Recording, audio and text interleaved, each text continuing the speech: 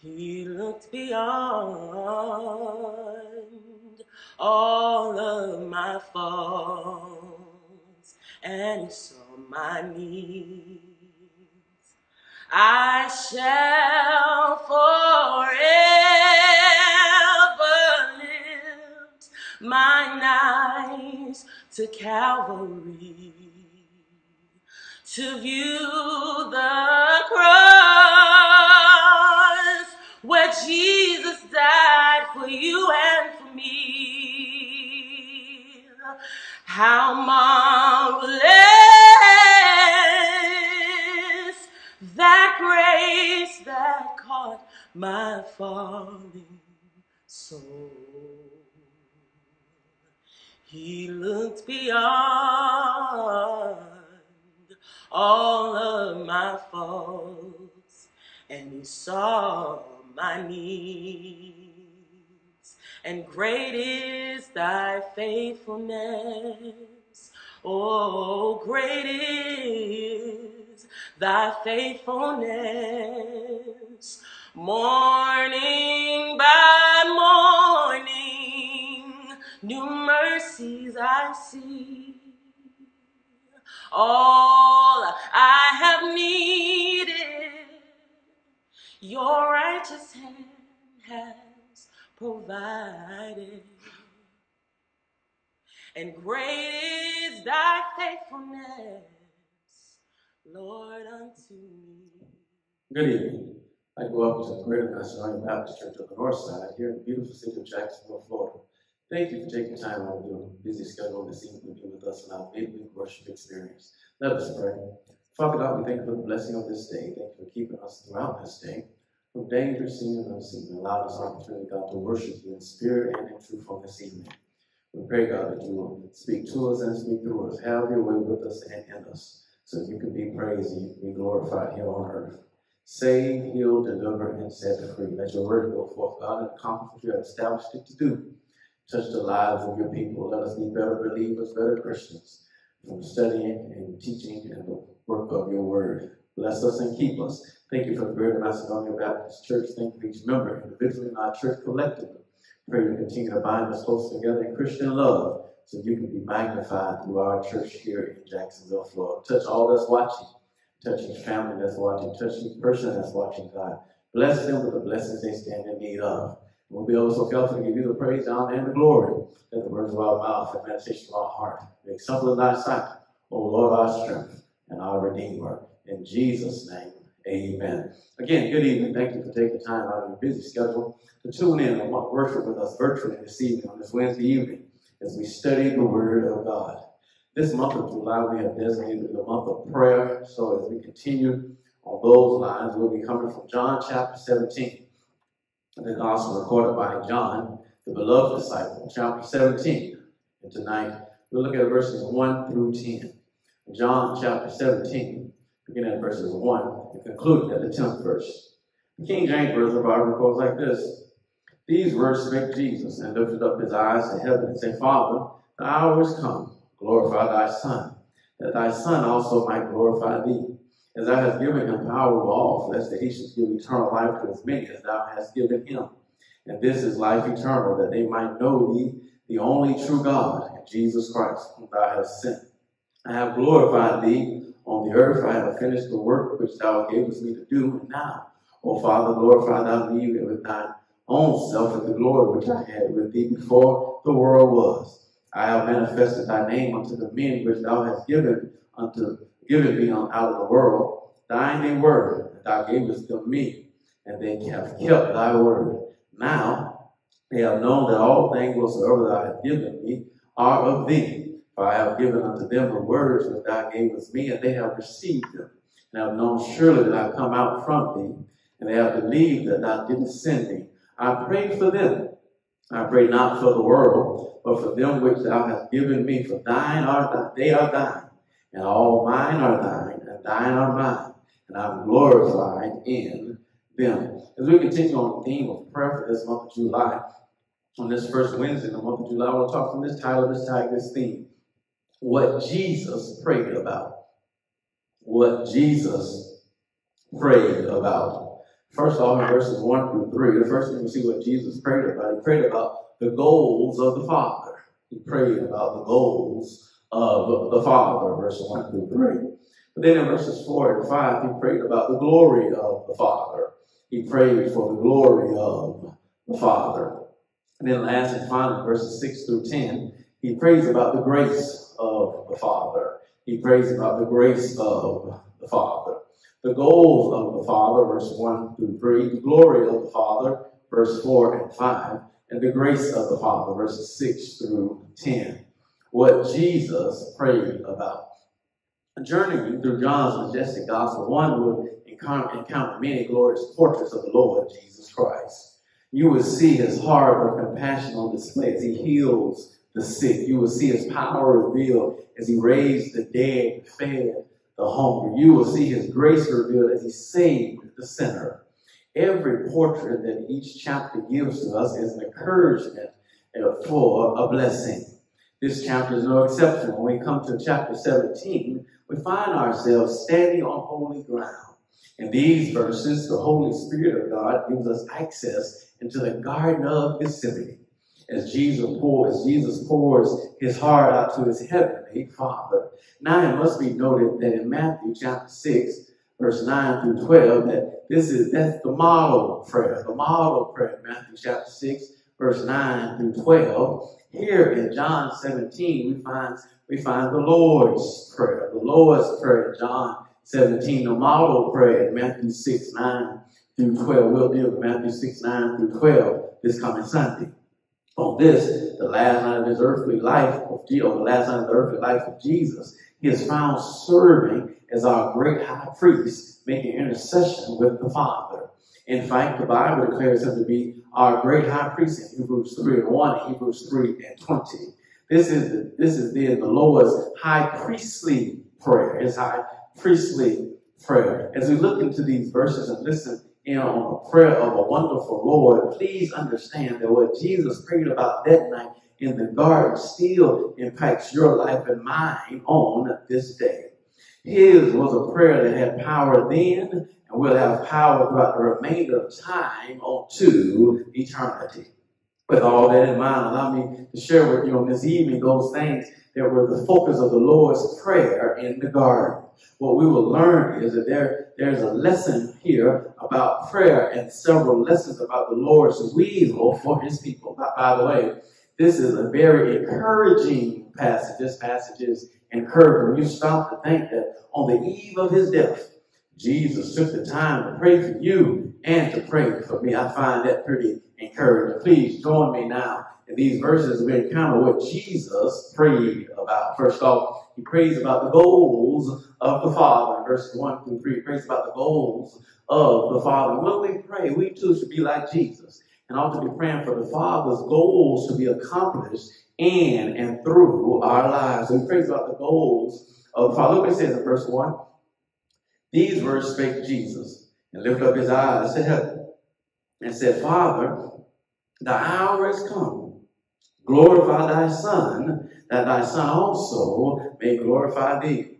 Jesus' foremost goal was to manifest in the earth the person of the Father. Between him as Son and God as Father was an indissoluble relationship. The prayer that the Father might glorify the Son was a prayer that there might be a fuller display of the Son's true and his divine nature. Now understand that the Lord did not lay aside his deity when he was incarnate in flesh. Rather, he put aside his glory. He didn't lay down his deity, but he put aside his glory. He had restricted himself to be and behave as a man as God always intended a man to be. What people saw when they saw Jesus was an extraordinary man, a uniquely gifted man, an attractive, kind, loving man, an astonishingly good, perfect, and sinless, but he was still a man. But now the hour has come, Jesus said. It was this focal point in time that his way that was leading him ever since past eternity. God the Father, God the Son, God the Holy Spirit had decided to enaction in creation and consequently in redemption. Some may ask, what hour has come? Well, there was an hour upon which he must be betrayed and beaten, accused by men, accursed of God. It was an hour of curse and crucifixion. Heaped on him every indignity, and God heaped on him the burden of all human sin and guilt, even so he might be glorified. It was the hour that had come, the hour that he was born in Bethlehem. For it was that time for the glory of the Father to shine in the Son. Look what the text says in verse number 2. As thou hast given him power over all flesh, that he should give eternal life to as many as thou hast given him. Verse 3. And this is life eternal, that they might know thee, the only true God, and Jesus Christ, whom thou hast sent. Jesus has shown power over the fish in the sea. Whether they were in a school as an individual, he had the power to get them into nets and brought corns in through their mouths as he commanded. He had shown power over the beasts on the earth. Mark tells us that in his temptation, he was with the wild animals in the wilderness. Mark 1, verse 13. When he rode into Jerusalem in his triumphant entry, he did ride on an unbroken colt. He had shown power over the fowl of the air. The cock crowed, not a fraction or a second too soon or a moment too late. Jesus, just at the critical moment, to remind Peter's conscience and recover his faith. Power over all flesh, however, refers to primarily all human flesh, over all humankind and all its weaknesses, sinfulness, and trouble. It was God's plan that the first Adam should have power and authority invested in him, that he should rule over this planet. But we know the first Adam failed in the garden. But the second Adam being fortified in the garden. The first Adam failed in the garden. The second Adam was fortified in the garden. The power that the Lord is speaking of is power to give eternal life. It shows us God's plan for sovereign redemption. It is the Spirit of the Lord that brings us into eternal life. Paul said, not works should any man boast. The Bible declares that the Spirit leads us to repentance. So we are in Christ because of the Spirit has brought us to Christ. We cannot have a relationship with God without accepting Jesus Christ. So Jesus first prays about the goals of the Father. And the goals of the Father is to lead men into salvation through him. But then in verse 4 and 5, Jesus only prays about the goals of the Father, but Jesus prays about the glory of the Father. He prays that the Father would be glorified through him. Our prayers ought not only deal with the goals of the Father, but our prayers ought to deal with the glory of the Father through us. Look what he says, I have glorified thee on earth, have finished the work which thou hast given me to do. Verse number 4. The goal of the Lord was not only to manifest the person and power of the Father, but also manifest the purpose of the Father. The Lord summed up the divine purpose in his coming to this earth. From the incarnation to the ascension, the Lord Jesus glorified his Father. He finished the work entrusted to him. Even with the most critical part of the work ahead of him, the Lord has already put it behind him. Even though the agony of the garden was on him strongly, he's already put the work behind him. The guard would not shake his resolve, nor the indignities and the injustices that he's about to face, being led from judgment hall to judgment hall. Though the horror of Golgotha and the silence of the grave were stepping stones on the predetermined way, Jesus understood that for God to get the glory, he had to go through some grief, some gloom, and some sorrow. The Lord would carry the divine purpose out to fulfill what was never in question. His obedience would stand the test. He could speak in the past tense because it was God, it was as good as done. Jesus could speak it in past tense because Jesus was faithful to do what God had called him to do. Jesus was committed to go through what he had to go through so that the Father could be glorified. My brothers and my sisters, we have to be committed to the purpose and the plan and the goals of the Father so that he can get glory through us and from us. Look what he says in verse number 5. And now, Father, glorify thou me with thine own self with the glory which I had with thee before the world was. So far, the world has seen him only as an incarnate Son. Now let the world see him as an infinite Son. This is a glory beyond the brightness of the noonday, a glory more splendid than the rainbow in the sky, a glory not in this world, inherit in the Godhead, before which the shining one strike like in Isaiah 6:2, a glory that blinded Saul of Tarsus in Acts 9:3. It's a glory which laid the Apostle John prostrate in Revelations 1:17. This was the glory Jesus put aside when he came to earth. The Lord is asking for pristine glory, the glory he shared with his Father before he spake the world into beginning. It's a glory that God told Moses no man could see his face and live. It's a glory that changes anyone that comes in contact with. See, there's no way you can be in the glory of the Lord and stay the same. So Jesus is praying so that God's glory can be revealed. My brothers and my sisters, when we pray, our prayer lives should encompass that the glory of God is revealed in our lives, so that the glory of God can be revealed in our lives to change those that we come in contact with. We also want the glory of God to be so real and relevant in our lives that when we come in contact with other folks, they can feel the very essence and the very presence of God. We got to pray for the goals, but we also got to pray for the glory. We got to understand the goals of the Father, that he uses us to reach those for Jesus Christ. We got to understand that our lives are to be purposed and planned by the Father so that he can get the glory out of our lives. So Jesus prays for the goals of the Father in verses 1 through 3. But then Jesus prays for the glory of the Father in verse 4 and 5. Then last and finally, Jesus prays for the grace of the Father, verses 6 and through 10. Verses 6 through 10, he prays for the grace of the Father. My brothers and my sisters, we got to understand that we are all recipients of the grace of God.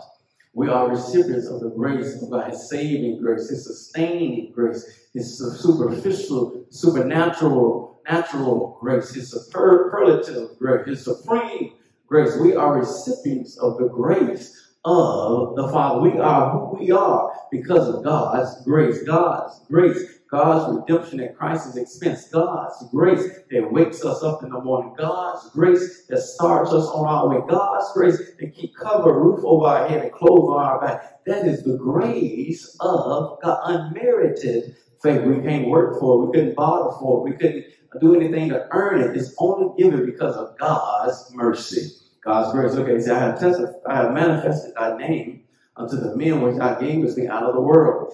Thine they were, and thou gavest them me, and they have kept thy word. Now they have known that all things whatsoever thou hast given me are thee.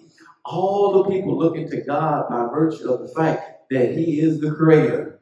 Some belong to Christ by virtue of the fact he is a redeemer, and they have believed in him. All people belong to God because God is the creator, but then some belong to God because Christ is the redeemer. They have accepted the truth about the Father, and his Son came to reveal that receiving salvation makes us the gift of the Father through his Son. We speak of a gift fit for a king. We struggle and wonder what to give someone who seems to have everything. What about a gift for God? God, who can speak, and angels appear bright and shining and fair as the morning, swift and strong and gifted and eager to serve. A gift for the one who can speak a world and 100 million galaxies can appear. What's the gift, you ask? It is you. It is you. It is you. Jesus says, whatever the Father has given him, he has given to the gifts the Father gave him.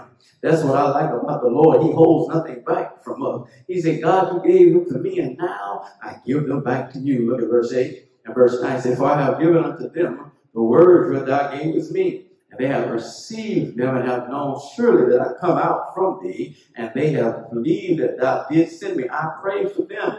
I pray not for the world, but for them which thou hast given me, for they are thine, and all mine. In verse 10, are thine, and thine are mine, and I am glorified in them. Jesus says that he gave the words that the Father had given him. They surely know that he came from the Father and believe that the Father has sent him. He cared for each and every person with a compassion that was even in the work as he was taking each step closer to God. Jesus prays for his followers. Jesus prays for those that have committed to follow him. Jesus says his followers are complete in him. Jesus said that he would be glorified through them. See, our desire ought to be one that not only do we see the glory of God, but that we would be conduits of the glory of God. Not just that we just see the glory of God, but we'll be conduits of the glory of God so that others can see his glory in our lives, and thus their life can be changed. So when we think about what Jesus prayed about, we got to understand Jesus prayed about the goals of the Father. When we think about what Jesus prayed about, we got to understand that Jesus prayed about the glory of the Father. But then when we think about what Jesus prayed about, we understand Jesus prayed about the grace of the Father. So let us pray. Father God, we thank you for this time of sharing. Thank you for your word, because your word is a lamp unto our feet, your word is a light unto our pathway. We ask you now, God, that your word will fall on good ground, that it will germinate in our hearts and grow, and we'll become even stronger, more mature believers in our walk with you. So you can get even more glory out of our lives. As we understand your goals and give you glory, and we walk in your grace. Bless us now and keep us in Jesus' name. Amen. If you're watching this, even if you don't know Jesus Christ as your personal Savior, the Bible says in Romans 10, confess with your mouth the Lord Jesus, believe in your heart that God raised him from the dead. You could be saved. Please reach out to our church office and contact us through our DM. If you're already saved but not united with a local church, the Hebrew writer said, don't forsake assembling yourselves together. You can be part of a Bible-teaching, Bible-believing church. That's what Greater Macedonia Baptist Church has been for years. A Bible-teaching, Bible-believing church. Reach out to us so we can help connect with you, help you grow in your walk with the Lord Jesus Christ. Then lastly, you can be a backslider. Jeremiah says he's in love with the backslider, so much so he's married to the backslider.